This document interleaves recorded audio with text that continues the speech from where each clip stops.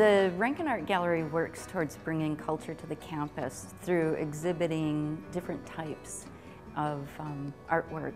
We collaborate with artists and with students to bring work to the gallery. We are trying to be as diverse in our displays as possible. So we're always looking for a new style, a new medium to highlight.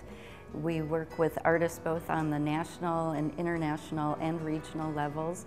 So we're working with artists within our community as well as outside of our communities. I like the exhibit because it shows a lot of culture and diversity.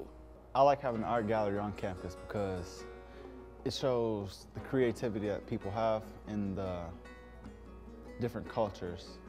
I like how Ferris not only displays student work, but as well as national and international work as well.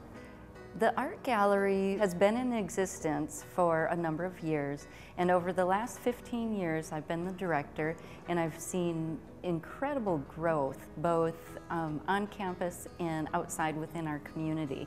It's a space that is welcome to all. It can be used in different venues such as art exhibits, or it's a really good meeting place for people, and we've also had some really nice musical events here in the gallery.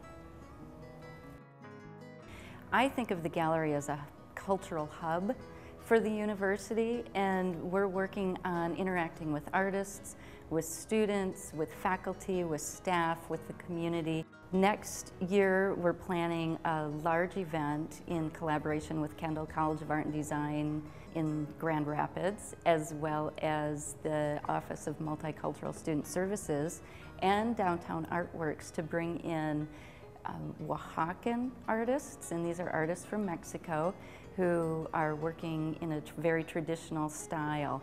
And we'll have this group of Mexican artists come in, and they will share with us their tradition and their history. We try and do that on many different levels throughout campus, and we're always working on outreach and educational programming.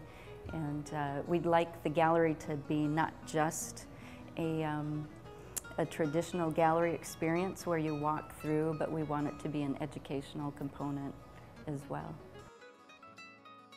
The art gallery is open and available to everyone. It's open to the public.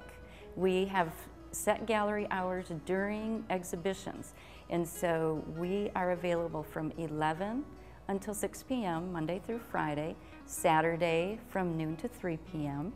And we have a really nice website and a Facebook page now. So you can learn more about what's happening here at the Art Gallery by visiting both of those sites.